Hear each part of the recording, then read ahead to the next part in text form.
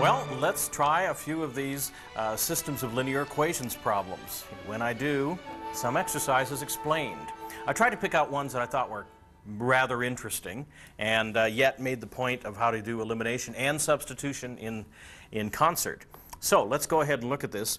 I wanted to make give a few pieces of advice to begin with. It's the usual kind of advice I give when we're talking about doing problems. But in this, I will mention a couple of things that are peculiar to this area of systems of equations. You'll find as I work through these that I'm using elimination, but there comes a time when elimination breaks down and it becomes easier to do substitution. And the reason is because we're dealing with 3 equations and 3 variables and 2 equations and 2 variables. Now, if we were doing 50 equations and 50 variables, I would use elimination without a doubt. But in these smaller ones, I sometimes cross over into the substitution category, and you'll see how that works. So I use elimination and substitution as needed. And I try to be organized about this, but you'll see that I very often end up reducing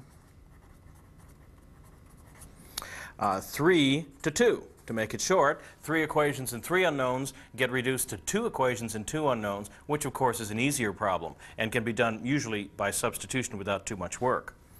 Some generic reminders here. Remember, stay organized when you're working these problems.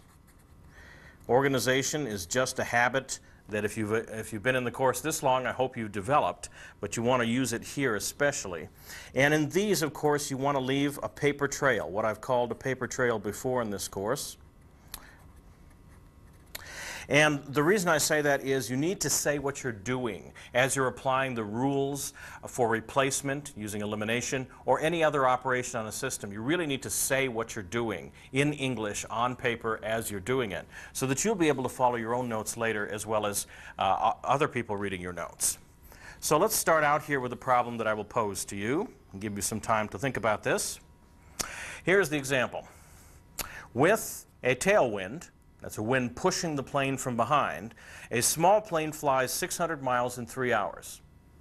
Against the same wind, now acting as a headwind, so it's in the direction opposite the plane flies the same distance, 600 miles. This time it takes 4 hours. What I want to do here is find the average, it'll be average due to our formula, find the average speed of the plane and the average wind speed. Now this will give you, when you put this information down in the form of equations, you will get a system of equations. So why don't you take a little time to look at this, and when we come back, I'll show you what I did.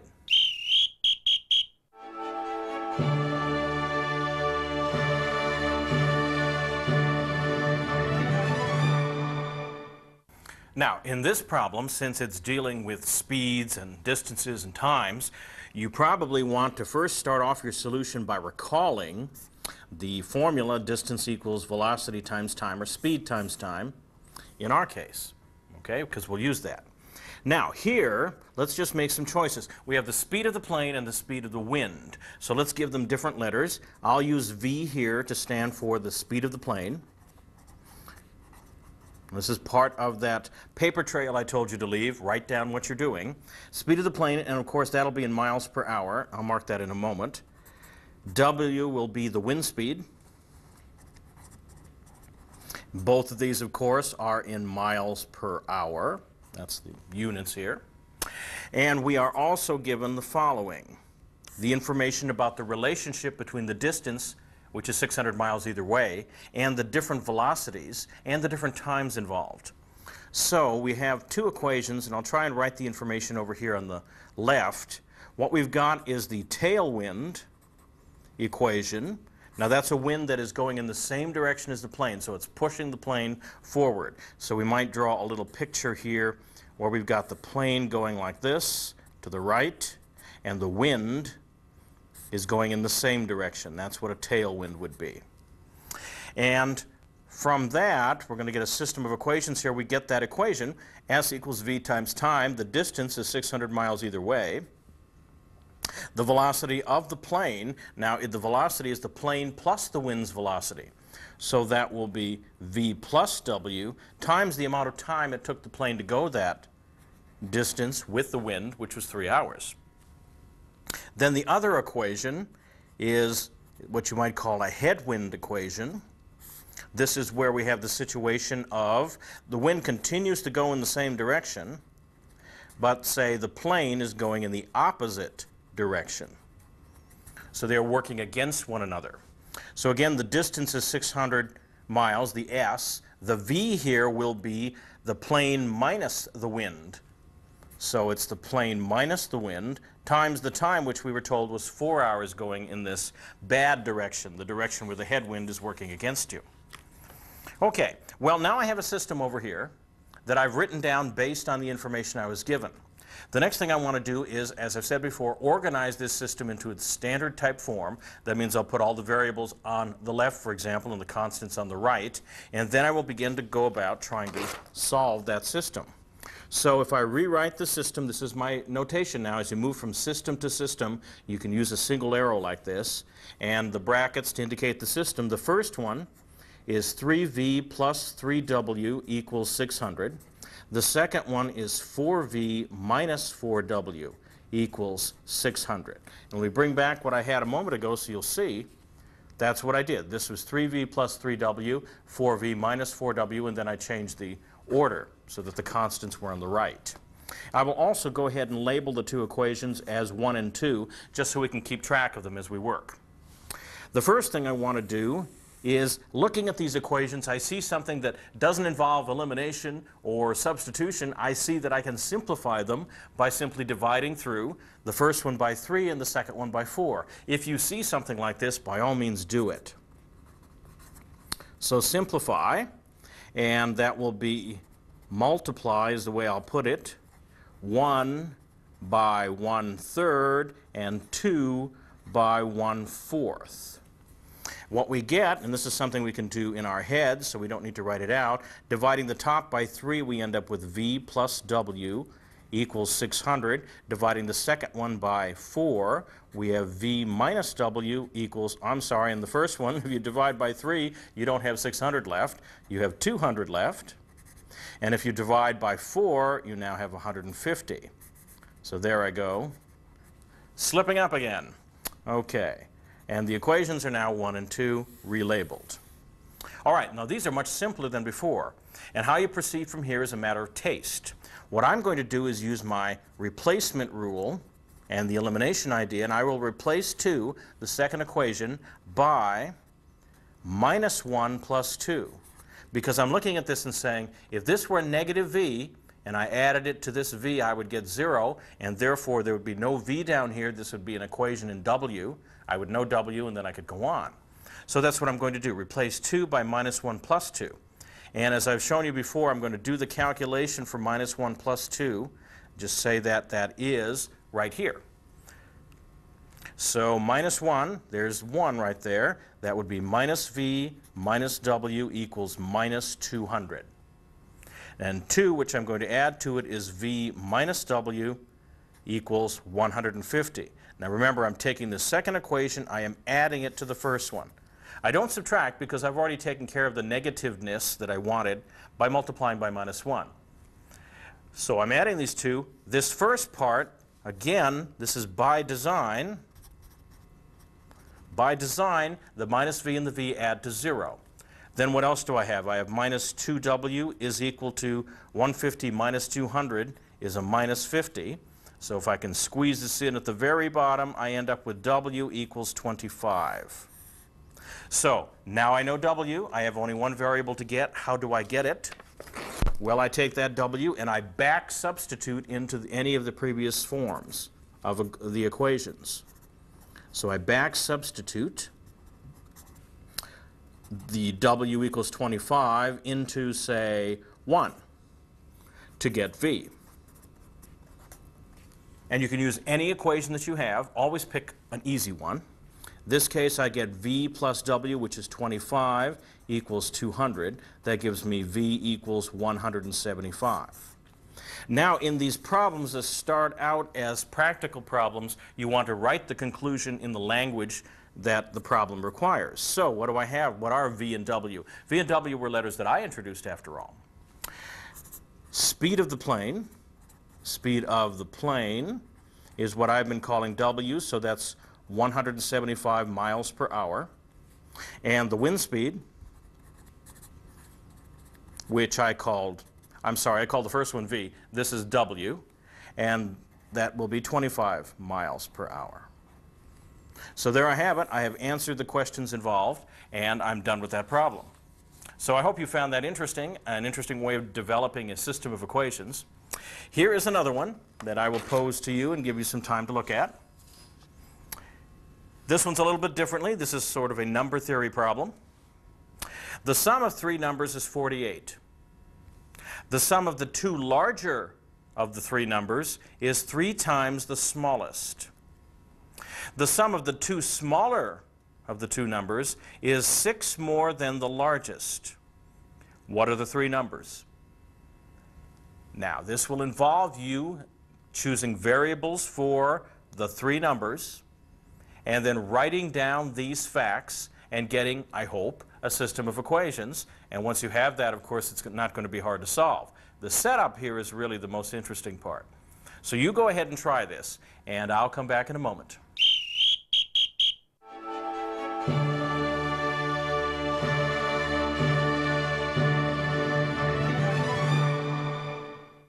Okay, the first thing we need to do, as I said, we need to label the numbers. So let's go ahead and say, let's let X, Y, and Z be the numbers.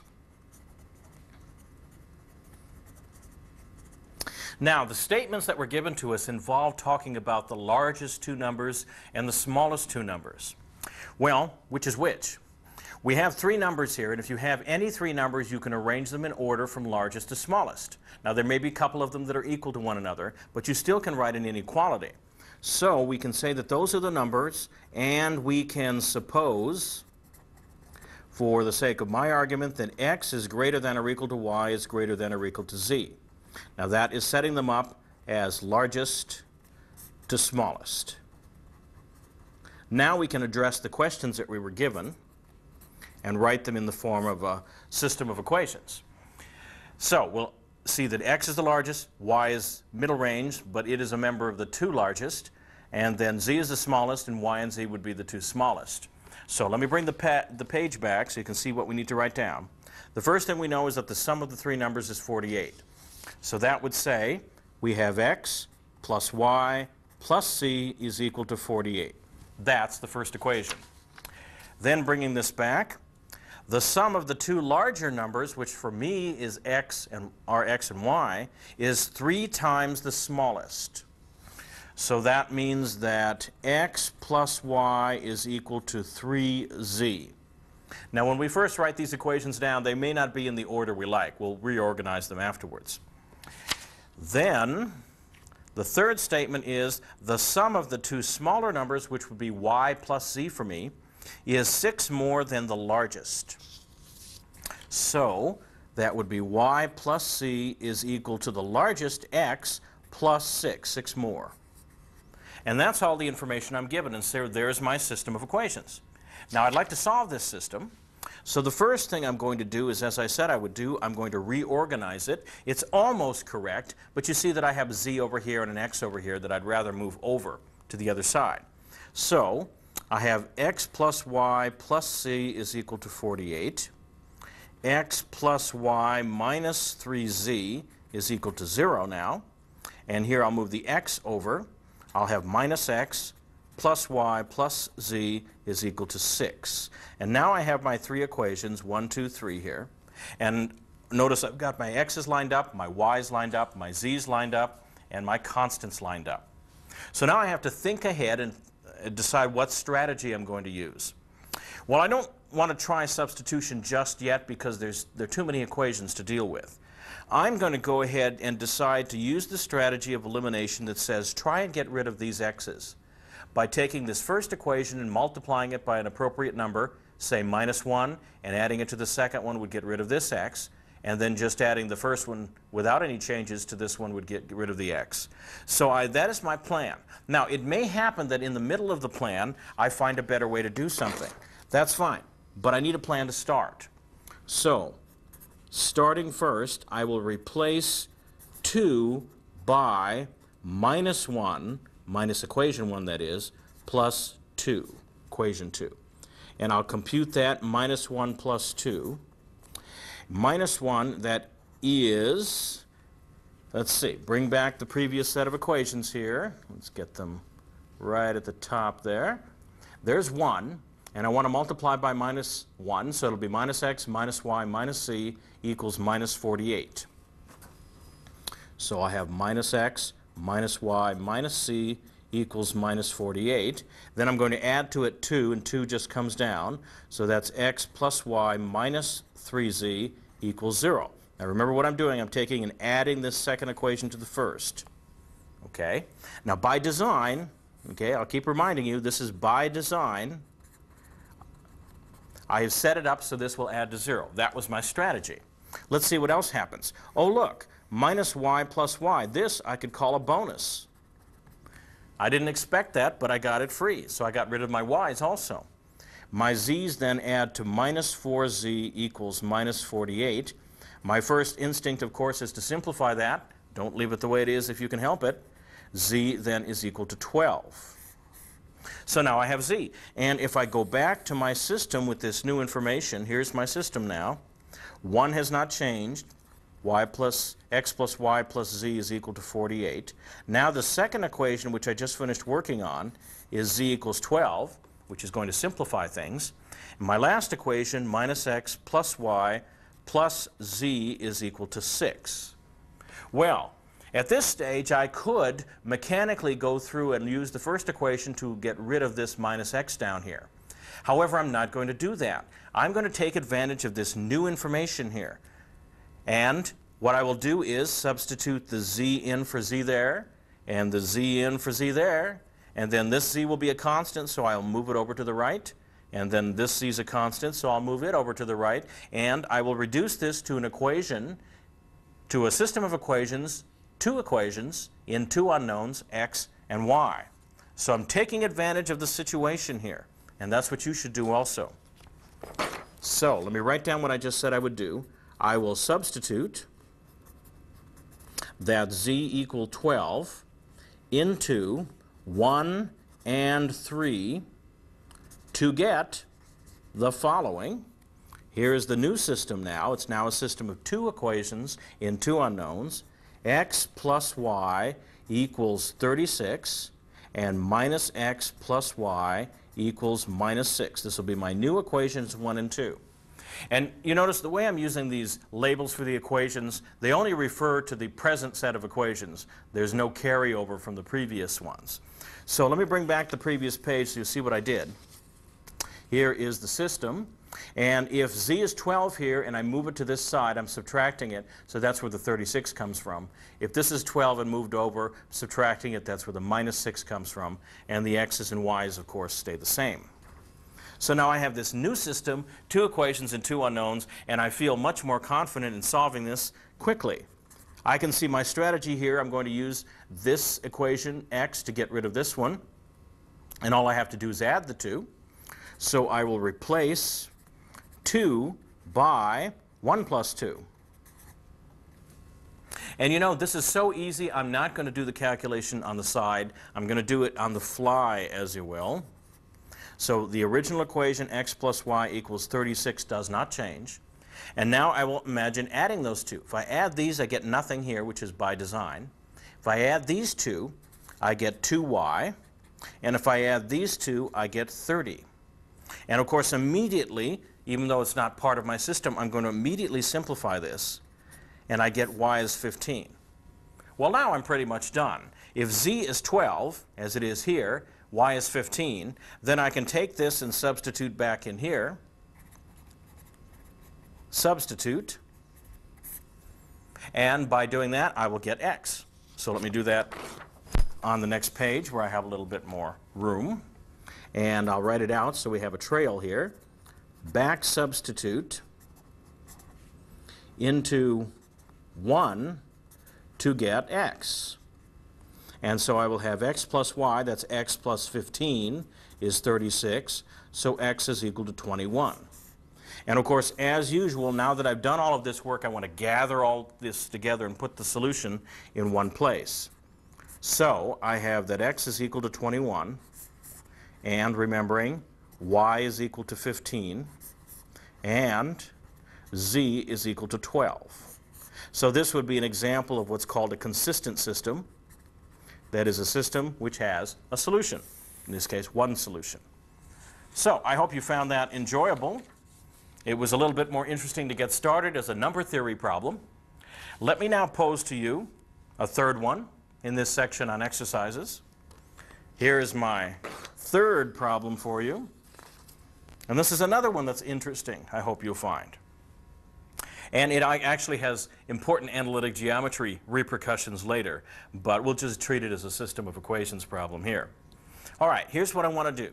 I want to find real numbers a, b, and c, such that the parabola, which is y equals ax squared plus bx plus c, the standard form of the parabola, passes through the 3 points, minus 1, 4, 2, 3, and 0, 1. So I want to find real numbers, find a parabola that passes through these points. Now it so happens that through any 3 points there is a unique parabola. I'll just tell you that. But that will be our job now. Now why don't you go ahead and try that and see if you can make sense of this and where the system of equations will turn up. And I'll be back in a moment.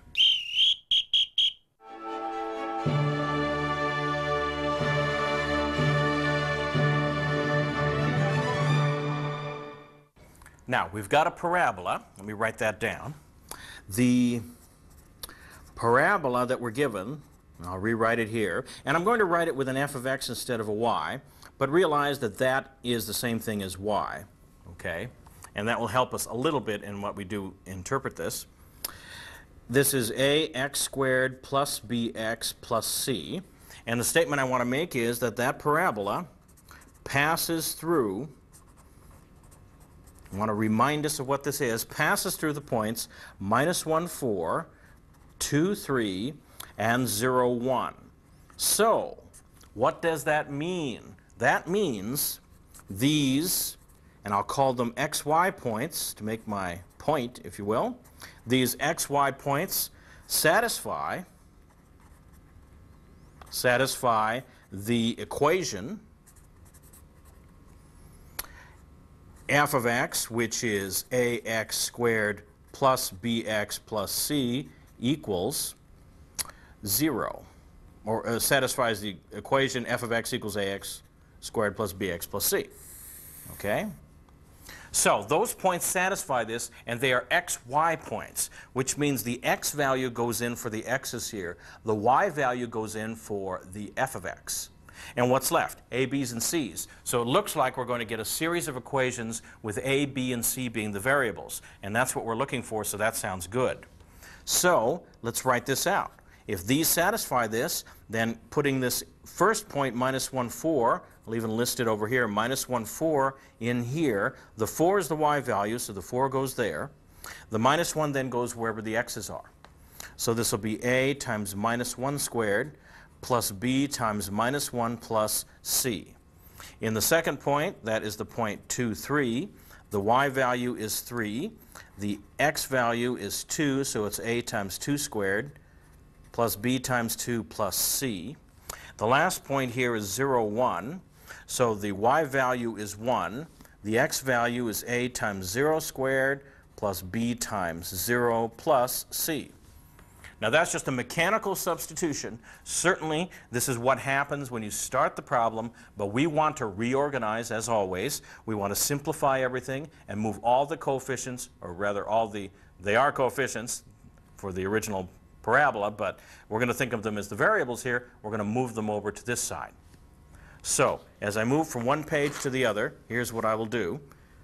I will rewrite my system again, and the top system becomes a minus b plus c equals 4. The top equation, the middle equation becomes 4a plus 2b plus c equals 3, and the last one turns out to be extremely nice. C equals 1. Because if you recall what we had on there a moment ago, that these are zeros, right? So C equals 1. Well, I am at the stage that took me a little bit more work in a previous problem to get to. I immediately know what C is. So I'm going to use the same process I used before. I'm going to take advantage of this. So I'm going to take the C, I'll put it in here.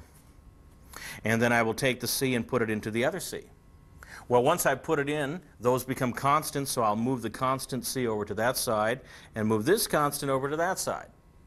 So, writing out what I just said, I will substitute C equals 1 into 1 and 2 to get the following system of two equations in two variables. So my system continues. The top now becomes A minus B equals, the C is 1, moving that over there becomes 3, and a 4A plus 2B equals, the C is 1, moving it over there becomes 2. And immediately I see that I can simplify this one by dividing through by 2. That seems to be the best I can do. So I will simplify because I see it. I rewrite my system, so I have A minus B equals 3. Then I have 2A, dividing by 2 here, plus B equals 1. And there's my equations 1 and 2, and I'll move on from here. But see, you want to take advantage of everything you see. I took advantage of having C equal 1 to reduce it to two equations in two variables, and I also saw that there was something I could multiply to simplify this, and I did so. Now, with luck, this should now become much easier than it was. Let's see. I will go ahead and maybe get rid of the b, because it's already set up for that. If I simply add equation 1 to equation 2, the b's will disappear. So, we write that down. Replace 2 by 1 plus 2. And so, my new system is A minus B equals 3 is the first one, which does not change. And the second one, let me bring it back so you can remember what it was. A minus B equals 3, we're going to add to the one below. So we'll have 3A here, 0 here by design, and 4 here. So we have 3A, 0 by design in the next case, and 4 here. And of course, I can immediately rewrite this as A equals 4/3. Well, now that I have A, I can easily get B. It's just a matter of a little substitution. So I substitute. And if I do that, just keeping track of things here, I have 4/3 minus B equals 3. That's my substitution. So let's see, if I move the B over there and the 3 over here, I end up with B is equal to 4/3 minus 3, but 3 can be written as 9/3, remember, 9/3. And 4/3 minus 9/3 is minus 5/3, so B is minus 5/3. Well, having C originally and now A and B, I can finish the problem and I can make the statement that the parabola that I was interested in, the parabola is f of x equals 4/3 x squared minus 5/3 x plus 1. And there it is. That's the parabola I was asked to get. Now, it'll be fun for us if we graph this so we can see that this parabola actually goes through, passes right through all three of those points. So, let's graph this. The window I chose to make this visible is minus 2 to 3 by 0 to 5. And here's how I'll do this. I'll draw my picture over here. The axes were, we've got an axis down here, and one something like that. And I'll try and mark things here so this will be as visible as I possibly can make it. This is minus 1. And here are 1 and 2. I'll need to know where 2 is. And then on this axis, this will be 1, and then 2, 3, 4, and 5.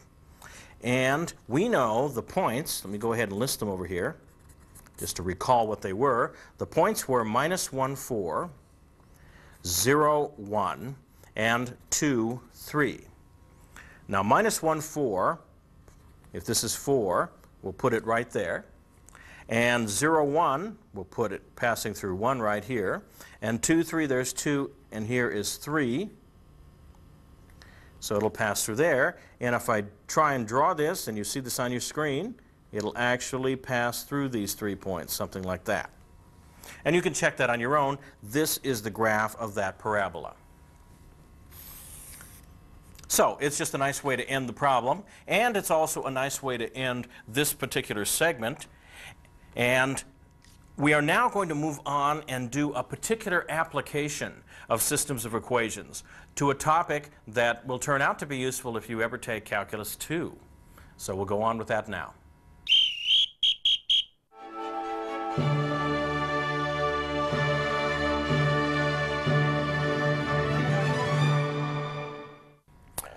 Now we're going to look at an application which results in system of equations turning up. It's an application that you probably won't see being used very much. The first time that you'll probably see it is if you take the second course in calculus and you begin to talk about infinite series, which is a topic that we'll touch on a little bit before this course is over, but won't explore. And it's a nice example of algebra and the use of systems of equations. So here it is in its very long title, an application. Writing proper rational functions as sums of simpler proper rational functions. And these simpler proper rational functions are usually called partial fractions because they're part of the original proper rational function. Now, it will become clearer as I do it, so don't worry too much at this point. Okay, here's what we're going to look at, this application. And I've shortened the title, as you see, to partial fractions. Recall now. Well, recall something you already know how to do, and then we'll ask the question, how do you undo it? How do you reverse the process? Recall. We know how to add, for example, the following. We know how to add the following. 3 over x plus 4 plus 2 over x minus 3. Now there's two rational functions or rational fractions, and we know how to add them. We get a common denominator. I'll run through the process here. 3 over x plus 4 multiplied top and bottom by x minus 3. Of course, that won't change anything because that's 1. And we're assuming throughout that the x's are not allowed to be numbers that make the denominator 0, so don't worry about that at this point. And then 2 over x minus 3 times x plus 4 over x plus 4 to get the common denominator. The end result is that we get a fraction with that common denominator, x plus 4 times x minus 3. And on the top we get 3 times x minus 3 plus 2 times x plus 4. And we finally simplify, multiply out the top. We'll have a 3x here and a 2x, so that'll be 5x. And then a minus 9 and an 8, which will be a minus 1. So we'll have 5x minus 1 on the top. And I'll even multiply out the bottom, which, if you check, it will be x squared plus x minus 12. Now notice that this is a proper rational function. Okay, it's proper because, remember what proper means, the degree of the top is less than, strictly less than, the degree of the bottom. Now we know how to do this. If I give you this problem, this is elementary. The question we're going to address here is one that we haven't addressed before. It's how do you go backwards? In other words, here's the picture I've drawn up. How do you do this? How do you start here with the fraction we ended up with, which was proper? How do we go backward to here? These, by the way, are fractions that you can call partial fractions, because each one is a part of the original. So the big question in this section is, how do you do this? Okay. Well, with that in mind, here is my goal. Writing it out. My goal is to change these into simpler fractions, might be called decomposing. So it'll be referred to as decomposition. So to decompose a proper rational function, so we start off with a proper rational function, okay, into a sum of simpler. We'll have to define what simpler means. Simpler proper rational functions. Now, simpler is the key here. What do we mean by simple, and why would it be more important to be simple? Well, here's what we're going to do.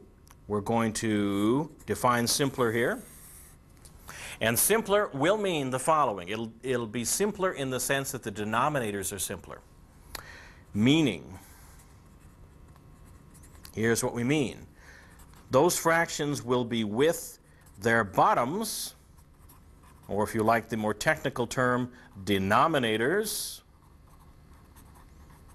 Okay?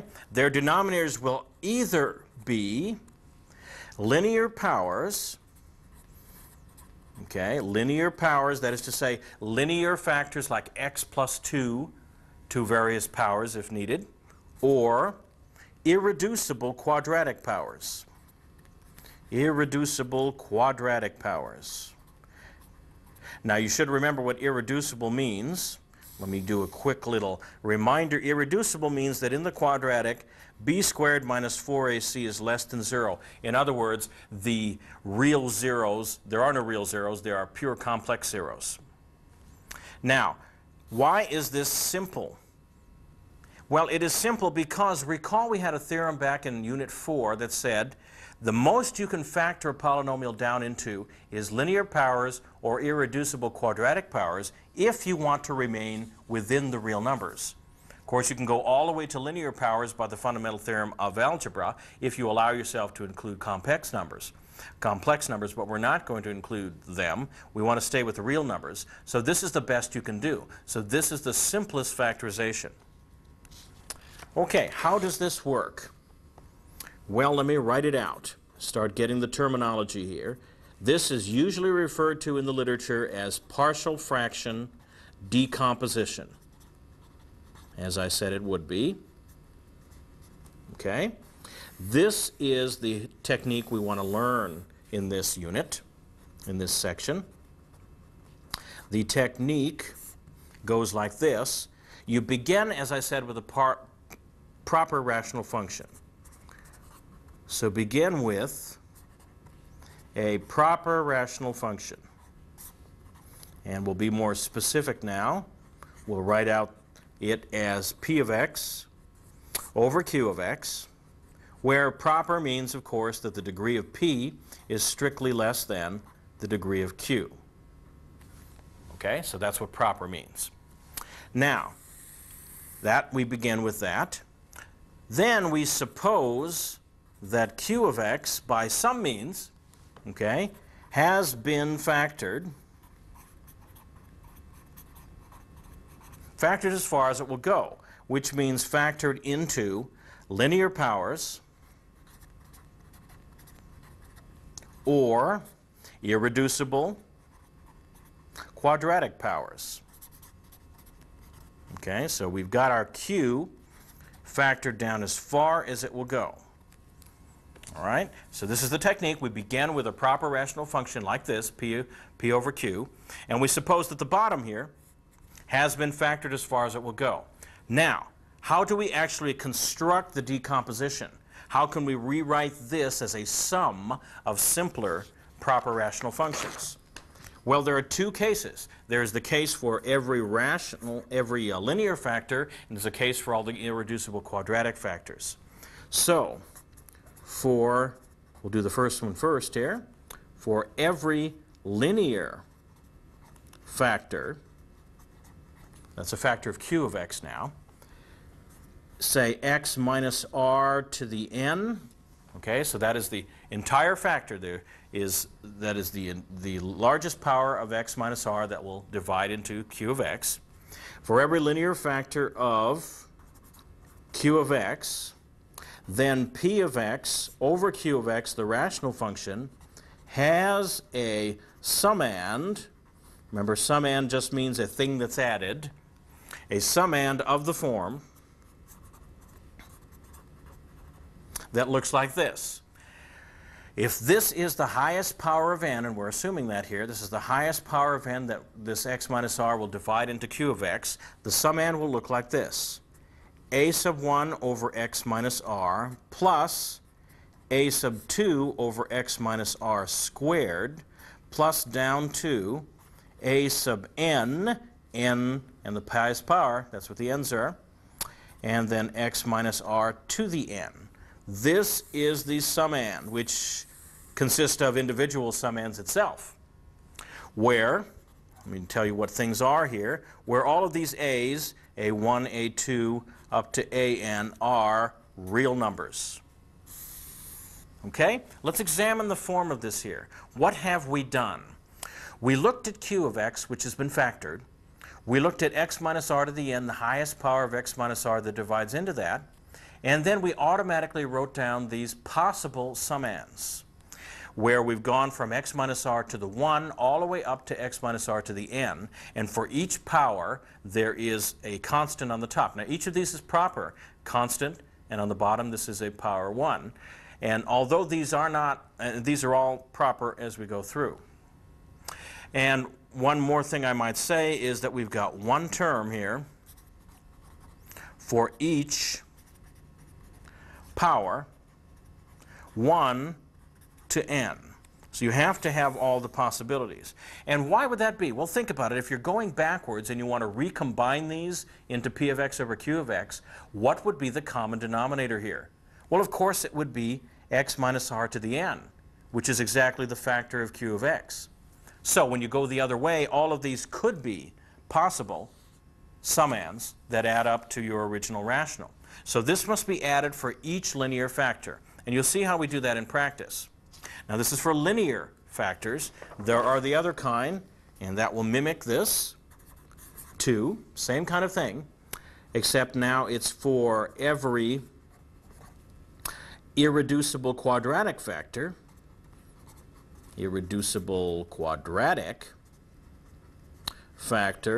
which has the form ax squared plus bx plus c to the m.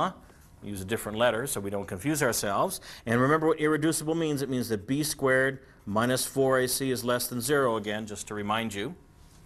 For every irreducible quadratic factor of q of x, comma, the rational expression that we started with, p of x over q of x, has a sum and, an object that is added, of the form. Now, what would this one look like? Well, previously we had constants on the top and linear factors on the bottom. Now we've got a quadratic on the bottom. You might expect that the top, to be proper, could be as large as linear but no larger. And that's exactly what we have. We will have ones of the form b1x plus c1 over ax squared plus bx plus c plus b2x plus c2 over ax squared plus bx plus c squared plus all the way up to the last case, which would be b sub m times x plus c sub m, and then ax squared plus bx plus c to the m power. So let me box that in if I can here. And we have the new sum and that will go with every irreducible quadratic factor like this. Again, I'm assuming that m is the highest power of this particular quadratic that divides into q of x, where the same thing for the coefficients, b1 up to bm, m, comma, and c1 up to cm are all real numbers. And again, we have the same idea. There is one term for each power, in this case 1 to m. So this is what you have to include among your sum ands if you have ax squared plus bx plus c irreducible to m maximal power. Now this looks rather complicated, but it really is not so bad in practice.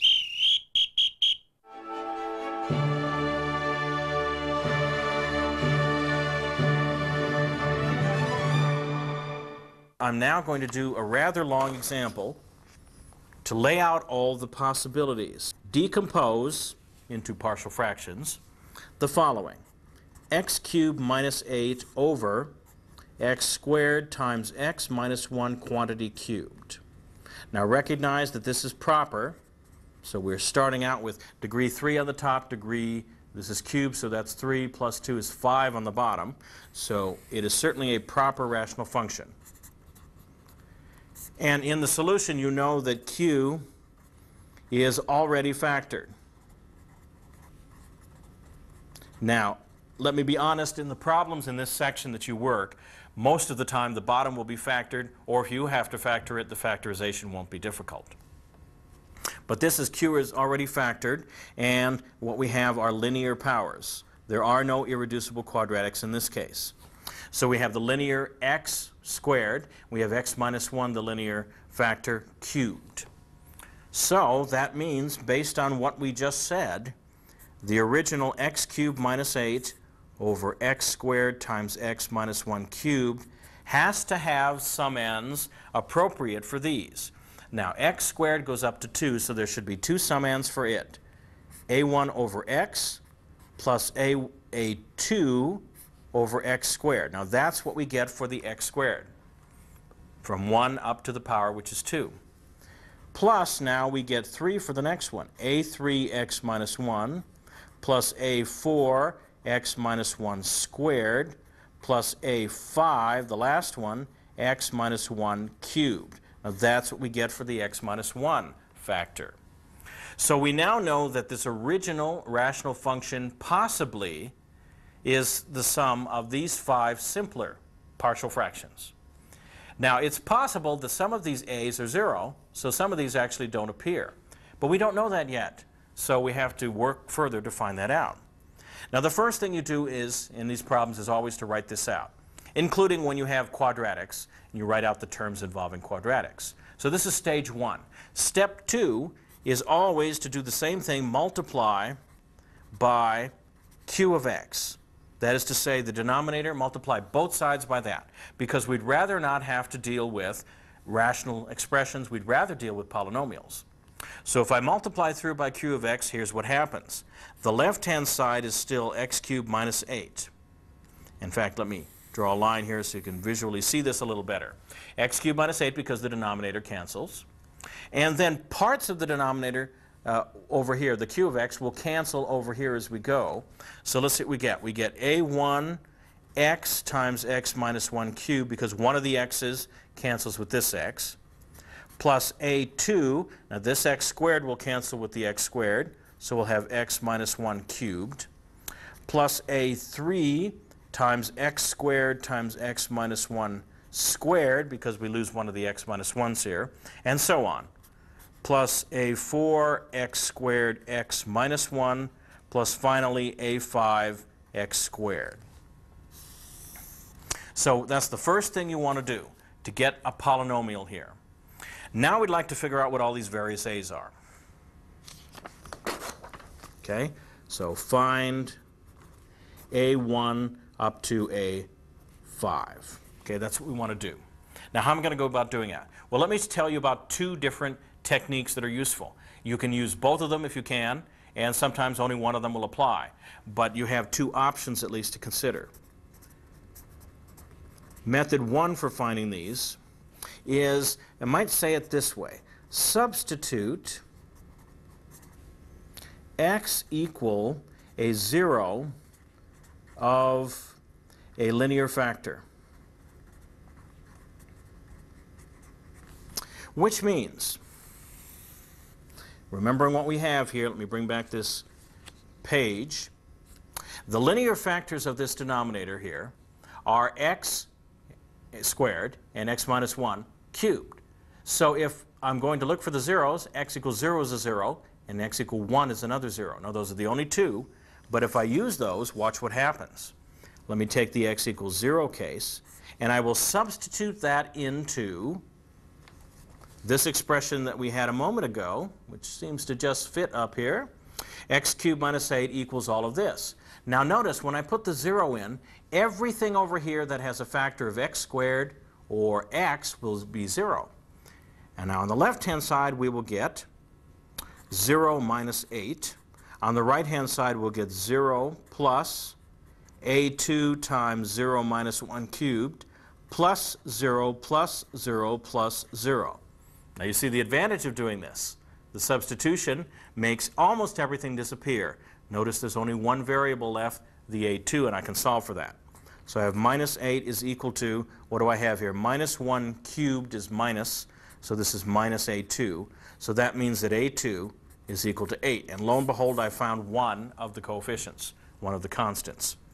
I do this also with x equals 1. Okay, substituting up here with x equals 1. The same thing will happen, except now anything that has an x minus 1 term, x minus 1 factor, will be 0. So everything does except the last one. So in this, on the left-hand side, I get 1 minus 8. On the right-hand side, I get 0 plus 0 plus 0 plus 0 plus a5, because a5 times 1 squared is just a5. So this is easy. Therefore, a5 is equal to minus 7. And now I have 2 of the 5 constants finished. Unfortunately, these are the only 2 zeros to look at, and so these are the only 2 constants I will get that way. So I will have to try the other method to get the rest of the constants. Sometimes it helps in these problems to write down where you are so far. So I'm going to rewrite what I had previously, so we'll have it here. And also I will substitute in for the 2 constants that we found, a2 and a5. So a cubed minus 8 is, repeating myself, a1x times x minus 1 cubed plus 8. That's one of the numbers we found, which is times x minus 1 cubed plus a3x squared x minus 1 squared. Continuing here, plus a4x squared times x minus 1 minus 7. And this is the other one we found, x squared. The method that I will call method 2, just to distinguish it from the first one, is to say I have a polynomial on the left, I have a polynomial on the right. Coefficients of like terms on either side must therefore be equal. So what I will do is to equate coefficients of like terms on either side. Okay? Which means, unfortunately, that the right-hand side I have to be very clear on what all the powers of x are and what the coefficients are, which usually means I have to multiply everything out, or expand if you like. Okay. If I do that, and this may take you a little effort with scratch paper, but I'll try and shorten it here. X cubed equals 8 on the left doesn't change. On the right, let's see, I need to first multiply out x minus 1 cubed. So I have a1x times x cubed minus 3x squared plus 3x minus 1. I'll just let you check that on your own. Plus 8, and there's another one of these, x cubed minus 3x squared plus 3x minus 1. So taking care of these 2 terms. This one here plus a3x squared times x squared minus 2x plus 1 plus a4 times x cubed minus x squared, running the x squared through, minus 7x squared. Now, of course, that was only step 1. I need to go further if I'm going to clean this up. And I'm at the stage now that I can use a little bit of organization. X cubed minus 8 equals. If I look at the previous one, I realize the highest power on the right that's possible is x to the 4th. And here's what I always do. I'll start out right the highest power, x to the 4th, and then I will put all the possible constants that are multiplied by it. In this case, that's a1 plus a3 plus. Now let me show you what I just did so you don't lose me here, or I don't lose you. See, I have x times x cubed here. So there's an x to the 4th power times a1. That's one of the 2 constants. Where else might I gain an x to the 4th? Right here. X squared times x squared is another x to the 4th times the constant a3. There are no other chances for x to the 4th to appear. So that's why I have x to the 4th times a1 plus a3. And then you do that for all of the others. So I will have here, I better bring this down below, x cubed times minus 3a1 plus 8 minus 2a3 plus a4, you can check that on your own, plus x squared times 3a1 minus 24 plus a3 minus a4 minus 7. There's a little collection I can make of minus 24 and minus 7 in a moment, plus x minus a1 plus 24, plus the constant term, which is minus 8. Now please note that I went through from x to the fourth to cubed to squared to the first power to the constant. Always do all of them.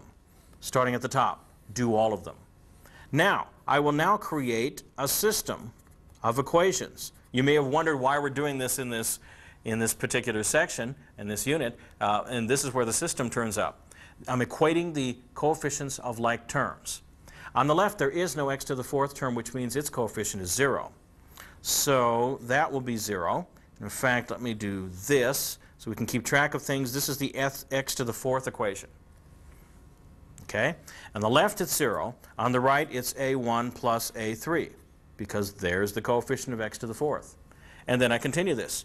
On the left, for x cubed, coefficient is 1.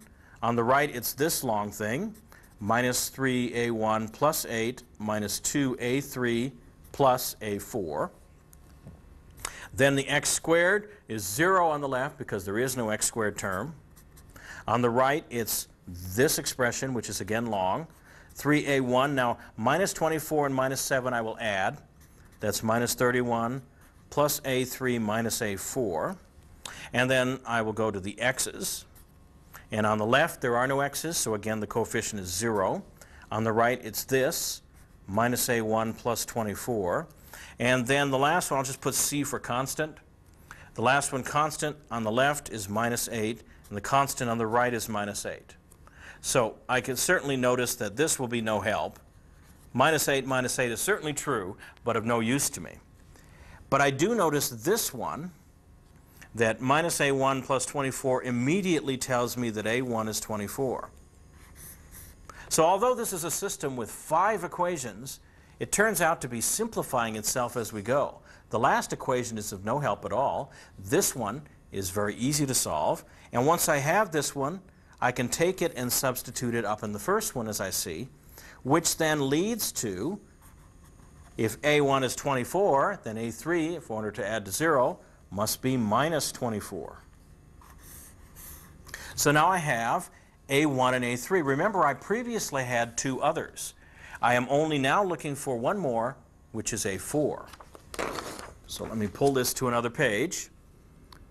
To get the last one, a4, I will use, say, the third equation on the previous page, which was, I'll repeat it, 0 equals 3a1, or minus, let's see, the third equation is 3a1 minus 31 plus a3 minus a4. Okay? Now, I know a1 and a3.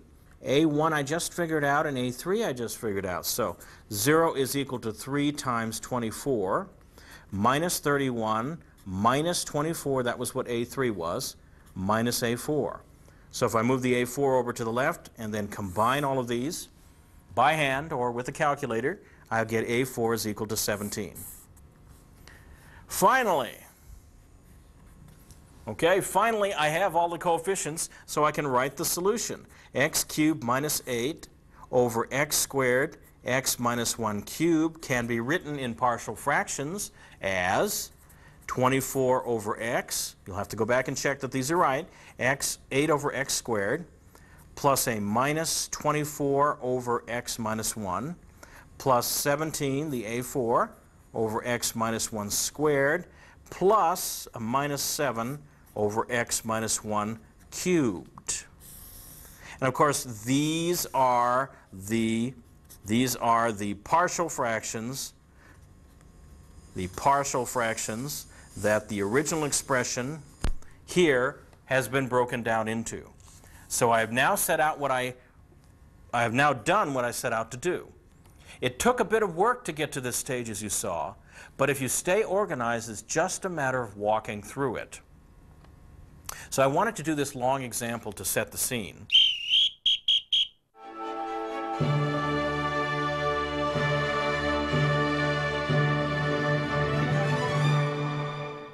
Let me now do a short example just to deal with the case of the irreducible quadratic.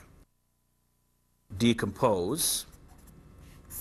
And I'll do the irreducible quadratic, as I said. And once I finish this short case, I will pose a problem to you, and you'll have a chance to practice this technique. Here is what I have: x cubed plus x squared over x squared plus 4 quantity squared. Now please note that this is again proper, so we're starting out with a proper rational function. The highest degree on the bottom is 4, on top is 3, so we're proper. The solution is the bottom is already factored, and I notice that x squared plus 4 is irreducible. And if you want to check that, the reasoning is b squared minus 4ac equals 0, because there is no b here, 0 minus 4 times 1 times 4, which is c, and that is negative 16, which is less than 0. That makes this irreducible, because it cannot be factored into two linear expressions with only real numbers involved. So since it's irreducible, I can now write out x cubed plus x squared over x squared plus 4 quantity squared must be equal to possibly these summands: b1x plus c1 over x squared plus 4 to the 1 power plus b2x plus c2 over x squared plus 4 squared. And those are the two possible summands that go with this q down here. Well, remember what the rule was. First, multiply through by q, the denominator. That will simplify things, so I'll get x cubed plus x squared equals. Over here, I will get b1x plus c1 times x squared plus 4 to the 1 power, because one of these cancels, plus the case b2x plus c2, and there's nothing multiplied by it because the entire expression cancels. And this first part I'm going to be wanting to use later, so let's go ahead and multiply this out. The b1 times x squared, so that's b1x squared. So I'm multiplying this, I'm sorry, b1x cubed. Okay, and then the b1x times that is going to be plus 4b1x.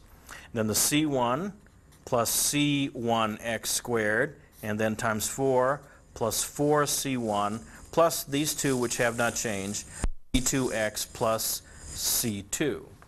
And on the next page, I'll reorganize it so that the coefficients are clear. You might have asked the question, now why didn't you try zeros of linear factors? Well, there are no linear factors here, and that's why.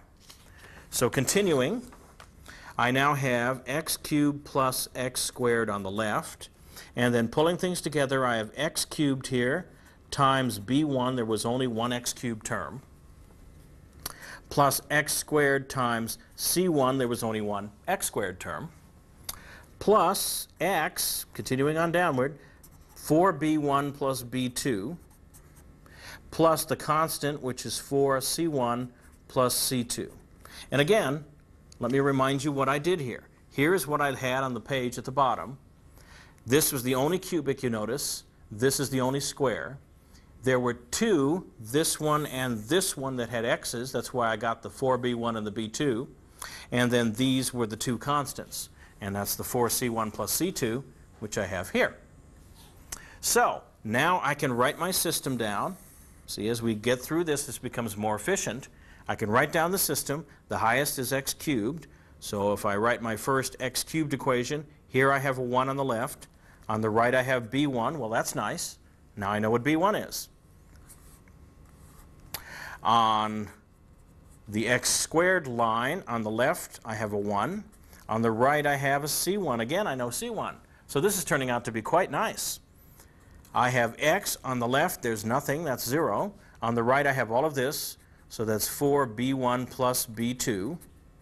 And then for the constant, which I label here by c, on the left there is no constant. On the right I have 4c1 plus c2. There's my system, and the reason for this application being in this section. But I have a few things that are immediate. I immediately see what b1 and c1 are. But that's good. And once I know b1, I can put it in here to get b2. So if b1 is 1 and this is 4, that means b2 must be equal to minus 4. And then if I know c1, likewise, I can put the c1 in down here. c1 is 1, this is 4, so also it is true that c2 is equal to minus 4. Those were the only four, these four coefficients were the only four I needed to get. Since I've got them, I'm now done. So the original rational function, x cubed minus x squared over x squared plus 4 squared is equal to x plus 1, that's 1 times x plus 1, that's the b1 and c1, over x squared plus 4, plus, now the b2 and c2 is minus 4x minus 4 over x squared plus 4 quantity squared. And I am now done. These are the partial fractions that I wanted to get this into. So although there is, in this example as in the previous, several things to do, if you always do them in order, you'll be fine.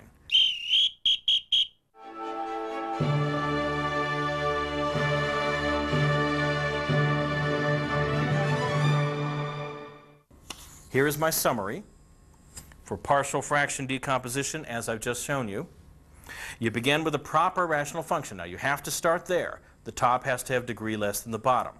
If you're asked to work with a rational function that's not proper, you have to do a division first. But in this section we'll start with proper. Then you factor the bottom, which is q of x, as far as you can in real numbers. That is to say, down to linear and or irreducible quadratic powers. Now, again, in this section, most of the time, the bottom will already be factored, or the factorization will be quite easy. Then you write out p of x over q of x, your rational function, equal the sum of possible terms based on the descriptions I gave earlier of the sum ends that are possible. Then you want to multiply by q of x, the denominator, to get p of x on the left, equal a sum, and that sum, let me even indicate here, is a polynomial. Okay, the sum is a polynomial. Once you have a polynomial equal a polynomial now, then you solve for the coefficients, and there are two standard methods. Substitute in linear zeros if there are any. As you saw, that makes finding certain constants easy. Or, as a last resort, or in any case, something that will always work, equate the coefficients of like terms on either side. So this is the technique that I recommend to you. And here is a problem for you to practice that technique on. I will pose this to you. Find the partial fraction decomposition of 3x minus 5 over x cubed minus 1.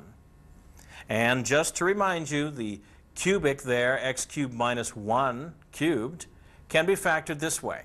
X minus 1 into x squared plus x plus 1. So I want you to find the partial fraction decomposition of this. You go ahead and try that, and I'll be back in a few minutes.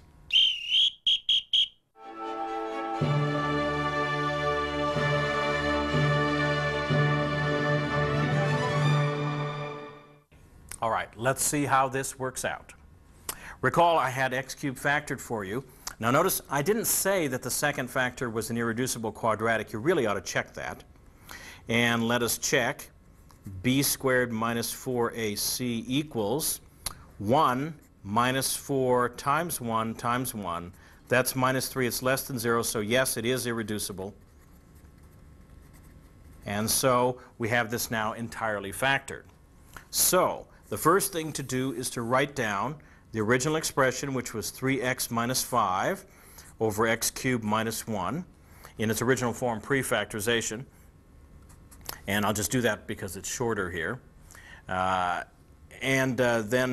we will have, for the linear factor x minus 1, a over x minus 1, plus, and then bx plus c for the irreducible quadratic. And you notice I've abandoned the subscripts here because I only have one A, one B, and one C, so there's no point in calling them A1, B1, and C1. So here's what I have. Remember, the next thing to do is to multiply through by the denominator to turn this into a polynomial equal a polynomial. So that will be 3x minus 5 by design on the left. And on the right, remembering the factorization, the x minus 1 will cancel with the x minus 1, so I will have a times x squared plus x plus 1 plus bx plus c times x minus 1, because the other factor cancels here. Now in this one I do have a linear factor, so I can try that 0 to look for at least one of the numbers. So if I let x equal 1, which is the 0 of x minus 1, let's see what I get. On the left-hand side I get 3 minus 5 equals a times 1 plus 1 plus 1 plus 0, because that by design will be 0. And then I have 3 minus 5 is minus 2 equals 3a. So that immediately I have a to be minus 2/3. So that came up very quickly. Unfortunately, it is the only linear factor, so that's the only one I will get that way. So let me summarize where I am so far. Always good to write this out. So far I have that 3x minus 5 equals minus 2/3 times x squared plus x plus 1 plus bx plus c times that x minus 1. Now I know what I want to do next. I want to equate coefficients of like terms on either side, so I need to multiply everything out here and see what I have. So let me do that. Minus 2/3 x squared minus 2/3 x minus 2/3 there, plus, let's see, the bx will go by, multiply by both of those, so that'll be bx squared minus bx, and then the c will go through both of those, and I'll have plus cx minus c, if I can slide that in at the end. Okay, and then rearranging this according to the highest power, which seems to be x squared, I have x squared times minus 2/3 plus b plus x times minus 2/3 minus b plus c plus the constant term, which is minus 2/3 minus c. Okay, now I have everything organized and I can write my system down. The point here is to be organized. Okay, here's my system then. First I will do the x squared coefficients. There's none on the left, so I have 0 equals, on the right I have here what? Minus 2/3 plus b. And then the x coefficients, on the left I have 3. On the right I have minus 2/3 minus b plus c. And then for the c for constant term, on the left I have minus 5. And on the right I have minus 2/3 minus c. Again, although this is a system, it's quite easy to solve. For the first one, we see if this minus 2/3 plus b is 0, that can only mean one thing. b must be equal to 2/3. So there's my b. And then the last one here similarly gives me c. c must be equal to, well, let's see, I solve for this. I will maybe put the c over here and bring the 5 back. So c will then be equal to 5 minus 2/3, which you can check on your own, is equal to 13/3. And I hope that's what you got. So I have b and c. Previously I got a, which means I'm done. So I can write out the final expression. So 3x minus 5 over x cubed minus 1 equals minus 2/3 over x minus 1 plus 2/3 x plus 13/3 over x squared plus x plus 1. And there it is. The original proper rational function has been rewritten in partial fractions. And that's what I set out to do in that problem, and I hope that's what you got also. Now, of course, in the end, if you wanted to simplify further, you could. There's all these 1/3 in here that you might want to pull out front. But the point is, these are now simpler, because the denominators are simpler, than the original, and that was the point. Okay. Well, that's the end of this application. We have one more thing to do before we leave this unit, and we'll do that next.